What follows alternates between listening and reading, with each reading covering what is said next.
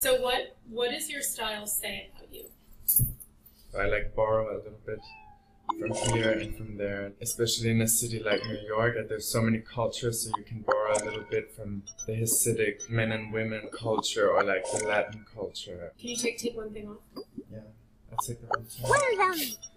Can you talk about assumptions that you feel that others, or that you've experienced that others may have about your style? If I like to go to school and wear a dress, that was obviously something that people would react to in not a very nice way. They always needed a reason. Once I wore these really tight pants and maybe I looked like a woman from the back, this guy was like,